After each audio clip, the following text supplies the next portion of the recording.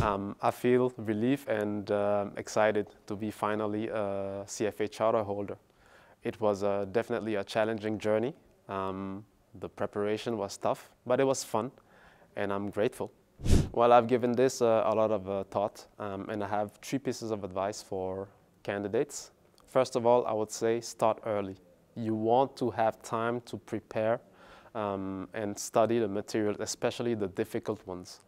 Second piece of advice is to have what I would say an active preparation, which is focused on answering the questions of others if you are working on teams, and answering questions on your head, explaining the answers.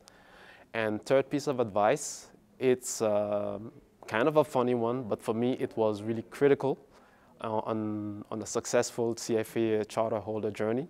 It is to visualize yourself on the exam room, on the exam day, answering the questions. And to me, this is all part of succeeding in the CFA charter holder program. The CFA program has helped me build on my hard skills. It's very technical, analytical, evaluation focused. And now that I have all this free time, I can focus more on soft skills such as communication skills, public speaking skills, and so on and so forth.